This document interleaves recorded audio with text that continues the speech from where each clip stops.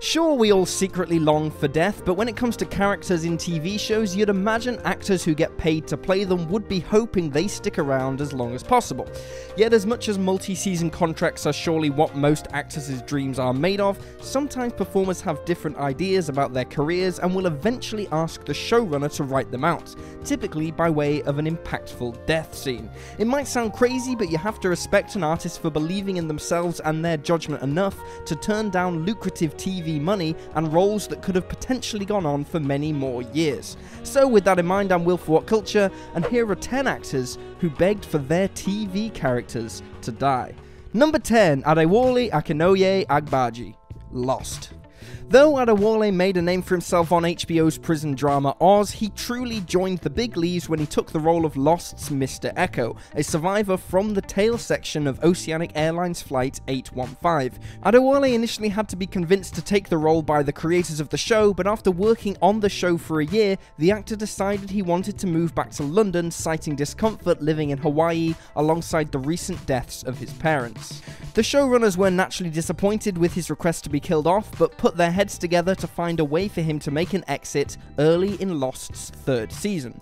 In the end, Eko ends up violently assaulted by the Black Smoke monster and expires from his injuries shortly thereafter. Number 9, Jeffrey DeMunn, The Walking Dead.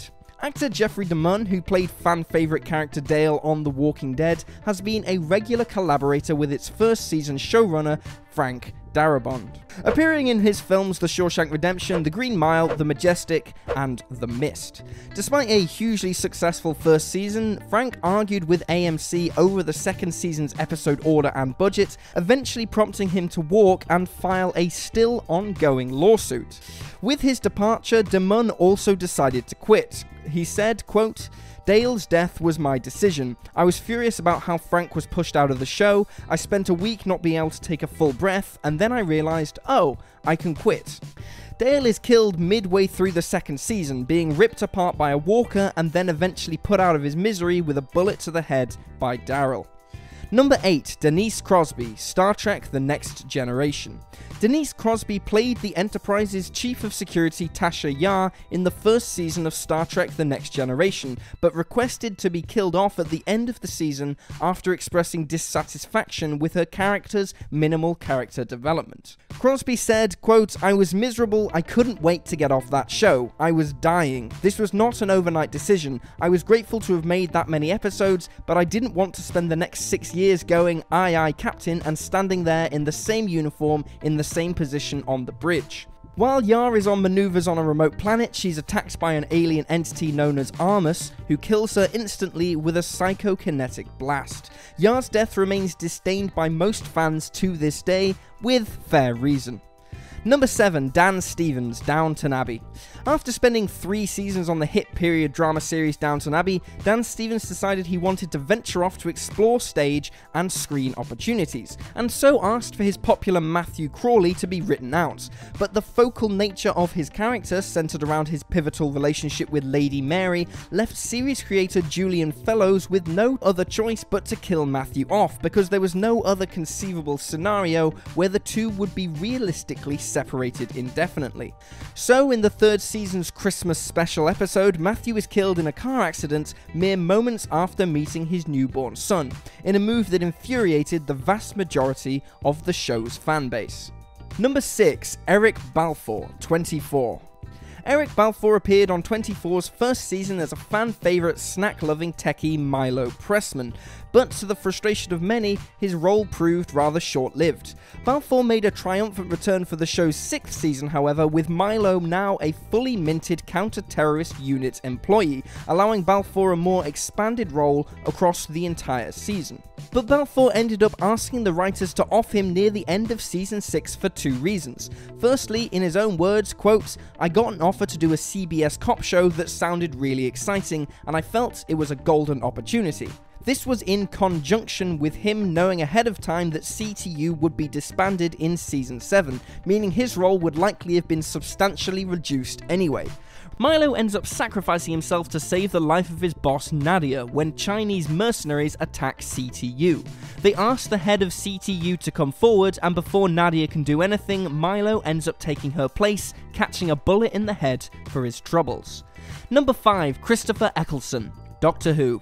Despite the positive critical and fan response to Christopher Eccleston's role as 2005's rebooted Doctor Who, the actor was ultimately deeply unhappy playing the Time Lord due to disagreements with his bosses, including showrunner Russell T Davies. He said, "My relationship with my 3 immediate superiors, the showrunner, the producer, and co-producer, broke down irreparably during the first block of filming, and it never recovered. They lost trust in me, and I lost faith and trust and belief in them. Some of my anger about the situation came from my own insecurity. They employed somebody who was not a natural light comedian." Eccleston ended up asking for his release after just a single season, and as even the most casual Doctor Who fan knows, when a Doctor exits the show, they're inevitably asking for the customary death by regeneration, allowing a seamless recast. The Doctor sacrifices himself to save the life of his companion Rose, absorbing the force of a time vortex, which causes him to regenerate into the 10th Doctor. Given that Tennant ended up giving fans arguably the greatest Doctor of all time, it's probably fair to say that things worked out for the best. Number 4. Sophie Turner, Game of Thrones. Back in a 2016 interview, Sophie Turner insisted that she wanted her Game of Thrones character Sansa Stark to be given one of the show's legendary death scenes. She said, quote, "I don't want to survive, and I want Littlefinger to end up on the throne. I think if you're on Game of Thrones and you don't have a cool death scene, then what's the point? I think it'd be really disappointing if I got to the end and I was just okay." Unlike most of the actors on this list, Turner's motivation to die wasn't born out of a desire to move on from the show, but to receive a fate she felt was best befitting her character. However, if you've seen Thrones' final season, you'll know that this didn't actually happen. Much to Turner's presumed disappointment, Sansa stuck it out all the way to the end, avoiding a grim fate and returning home to Winterfell, where she was crowned Queen in the North. Number 3. Dean Norris, Breaking Bad. Walter White's DEA agent brother-in-law Hank Schrader was unquestionably one of the best and most unexpectedly nuanced characters on Breaking Bad. Yet despite the show's popularity, Norris ended up asking creator Vince Gilligan to kill him earlier than scheduled. As it turned out, Norris had already booked a role on a comedy series pilot before AMC decided to split Breaking Bad's 5th season into 2 batches of 8 episodes spread over 2 years. Despite Norris's request to die mid-season, Gilligan insisted he needed to keep him around for an additional 6 episodes. Norris said, quote, "At some point, whoever decided they were going to split it into 2/8, so it cut me off from doing a pilot, and I had a pilot I really wanted to do." Hank ends up dying in the show's 3rd to last episode, the legendary Ozymandias, where white supremacist gangster Jack Welker executes him after he refuses to drop the drug investigation. Number 2. Jessalyn Gilsig, Vikings. TV veteran Jessica Gilsig played Siggy on Vikings, but after spending 2 years shooting in Ireland away from her family, she decided she was done with the show and asked creator Michael Hurst to kill her off, which he did midway through the show's 3rd season. Gilsig said, quote, "In truth, I told them I had some personal things in my life that I needed to be there for, some family things which everybody has sometimes. So I approached Michael Hurst and said that it wasn't going to be possible for me to continue living overseas in Ireland, and it was time for me to move on." He was incredible about it. It was really sad and difficult and an incredibly hard decision, as you can imagine. Siggy jumps into an ice lake to rescue the children of Ragnar, ultimately allowing herself to drown and head to Valhalla after witnessing a vision of her dead daughter, Thiri. Although Siggy's demise came as a rather shocking surprise for fans, it was ultimately a fitting end for the character, completing her arc in a compelling and emotionally satisfying way.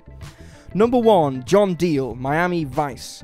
John Diehl played the fan-favourite goofball role of Detective Lawrence on Miami Vice for 2 full seasons, after which he requested to be offed for 2 reasons. He was sick of living in Miami to shoot the show, and he wanted to return to stage acting. Diehl earned more than $200,000 for his work on the show's 2nd season, but desperately sought greater artistic fulfillment elsewhere.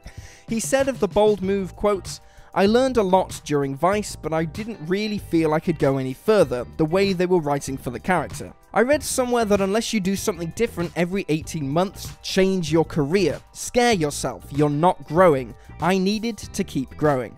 He ends up killed halfway through the show's 3rd season when an undercover mission goes wrong and he gets injected with a fatal overdose of cocaine at the order of drug smuggler Oswaldo Guzman.